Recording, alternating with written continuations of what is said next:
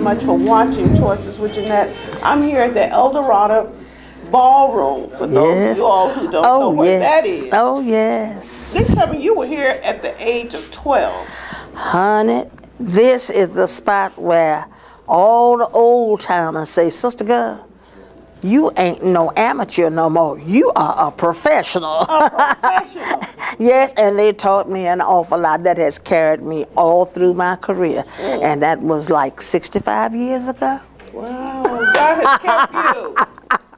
He has kept you. Yes. Look, now, you sung with Louis Armstrong. That's right. How great was that? Oh, come on. Come on, be real. Most fantastic. Oh, most goodness. fantastic. Oh, you know, you're sorry when those kind of days end, you know. But he had to rest a while. He had been doing it a long time before I got there, you know. So from 61 to 68, from 61, I believe it was June 21st of 61. And then till December of 68, you know. What kind of man was he? Oh, so different from what people acclaimed him to be back in the time. They called him an Uncle Tom back then, you know. But he was so far from it, it was unreal. You know, they never discussed about the things that he did. Why, I don't know. I couldn't give you an answer to that. But, you know, when the NAACP first started, he was donating $100,000 a year back then. And no one told that story. I know. And at the same time, nobody's told the story that he built the entire cardiac wing to Mahar University. They have not discussed that either. They never talked about the things that he's done. However, it didn't bother him, you know. Really? No, it didn't bother him. But I remember when we were talking about how Lena Horne and Harry Belafonte were there at the march, and he wasn't. And what was his remark on that? Well, they asked him why wasn't he there like Lena Horne and Harry Belafonte, and he said, what? Those people don't need marching. They need money. And then they said, if I go down there and march, they liable to hit me in my chops. He said, and I won't be able to blow my horn. They say, well, you mean, Mr. Armstrong, you think they would hit you? He said, they'll hit Jesus Christ if he's black. So that was his reply. And in so many things, you know, that he was just, he spoke out about, you know, that he didn't bite his tongue. So how did you get to play with him? How did all that happen? Well, I was in Dallas working for Jack Ruby. The Jack Ruby. The Kennedy Jack Ruby. The Oswald Jack Ruby. Jack Ruby.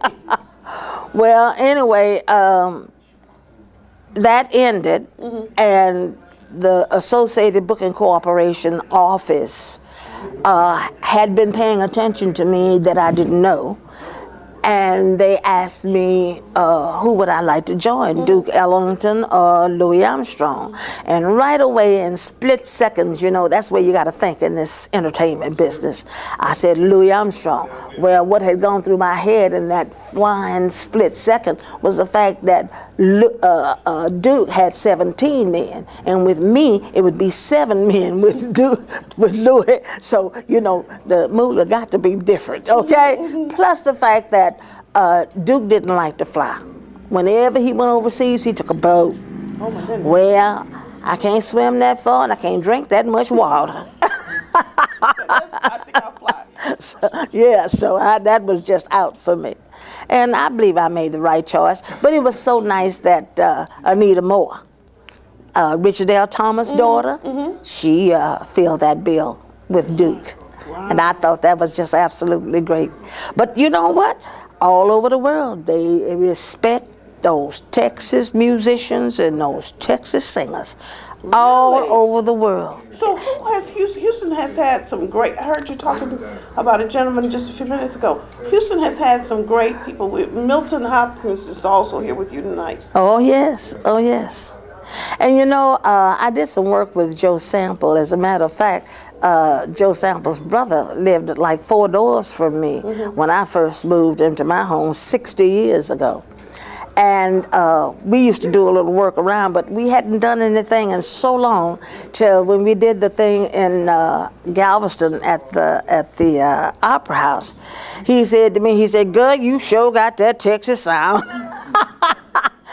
So we're supposed to do some things sometime soon, but at any rate, you know, as I said, all over the world, there's something about that Texas thing, and these Japanese people, you know, which my manager is here tonight, they called him because they'd heard my CD over there, and they got in touch with him, and he came into America, and they came to the house and wanted to know. Came to the house? Yeah, honey, just after this old girl.